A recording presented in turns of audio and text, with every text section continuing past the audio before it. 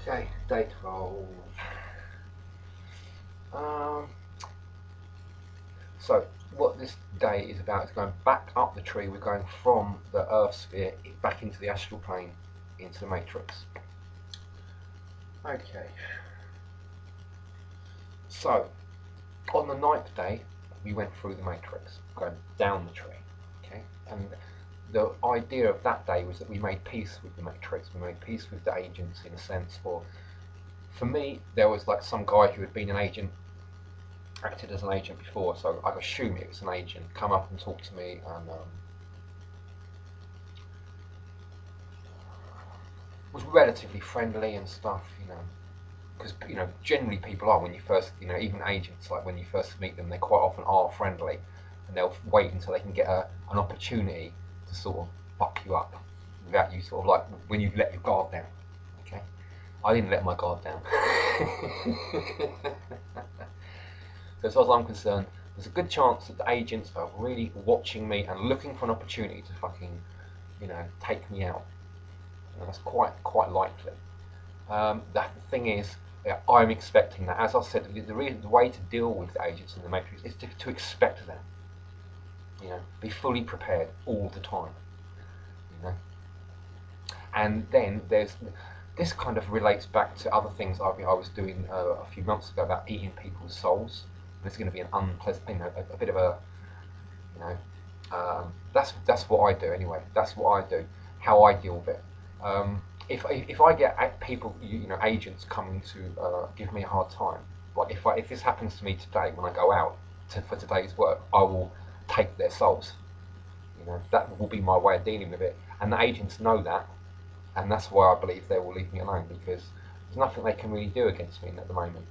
If I'm going to take people's souls who act as agents, they lose all that power, and they know there's not really anything they can do unless they can find some sort of real easy chink in my armour and get through without actually, taking any risks themselves or for their little beings, their minions. They probably will not touch me. That's what I'm not banking on it, because I'm the only way to approach them is to expect them to be, going to try and give you a hit, and take you out. So that's how I have to go into it. So that's the thing for today. It's going back into the matrix. That's really what I'm going to leave it as for today. This whole lesson. It's just going to be about another 40 minutes of going back into the matrix and preparing yourself for it.